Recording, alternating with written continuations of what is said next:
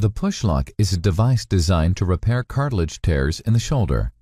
The surgeon begins by identifying the cartilage tear and inserting 2 cannulas into the shoulder.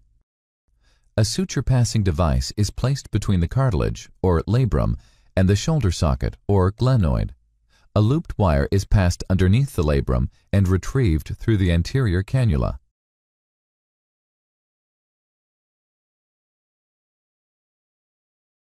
A suture is shuttled around the labrum using the wire. The suture is retrieved and a drill is inserted into the joint. The drill is used to create a bone socket on the glenoid.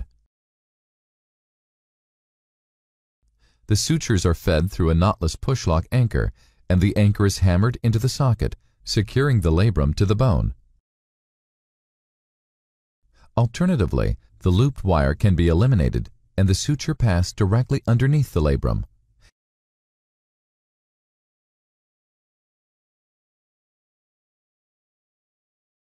It is fed into the joint and the end is retrieved with a grasping instrument.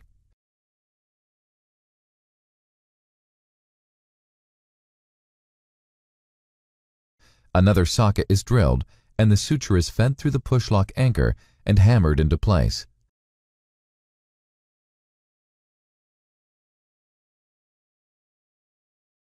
Typically, a surgeon will use 3 anchors for a cartilage repair.